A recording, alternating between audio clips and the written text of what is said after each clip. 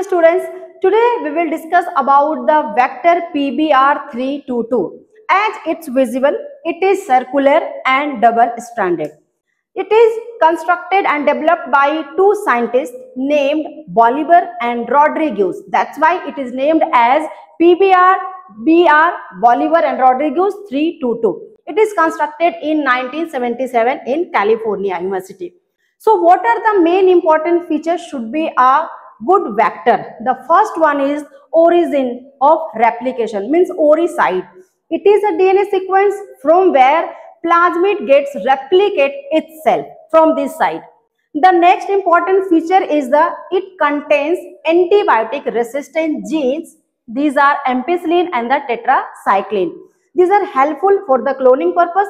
It differentiates between the recombinant and non-recombinant DNA. Next is the multiple cloning site. This is the specific recognition site where the foreign DNA get inserted here and it is involved for the cloning purpose. The next is the ROP. Actually, it encodes for the protein which control the copy number of this plasmid. So these are the main properties of the vector, and these vectors are highly used in the recombinant DNA technology.